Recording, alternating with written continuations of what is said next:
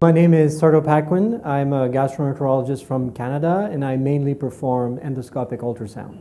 An easy way of saying it is that, to me, endoscopy is like playing video games, but maybe that's on a more personal basis. I think that it's something that you are able to do a technique on a patient to be able to help him without having to require surgery. And I think with the advances now that we see in general endoscopy and also endoscopic ultrasound, we are doing more and more techniques that have better diagnostic outcomes, better therapeutic outcomes, and that globally improve patient health.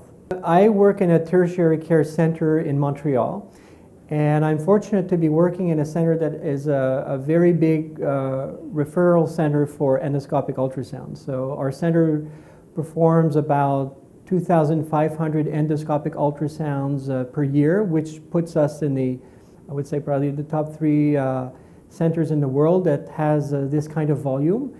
And so I'm very fortunate because about more than 50% of my clinical duties is just to perform endoscopic ultrasound, which provides me with a tremendous opportunity to get a lot of experience in that field. I think the achievement I can bring is I think I help promote endoscopic ultrasound on a world level in terms of showing that this is a technology and a technique that can, if you're well trained for it, can really improve patient outcome.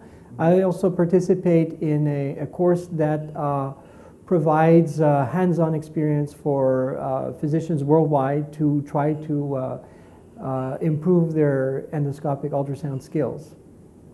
Well, I mean, I've known Carlos for, I would say, almost 20 years now. We met when he was a medical student and I was a resident in gastroenterology.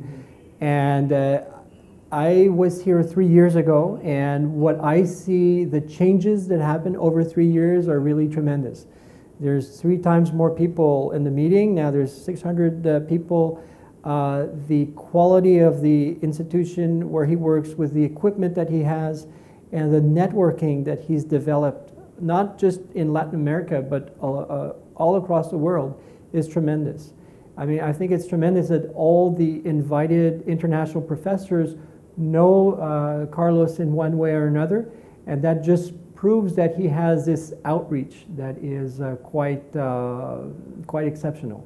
So I would like to say hi to IECED and everyone working with that organization. I really appreciate my time here, and I look forward to working with you again.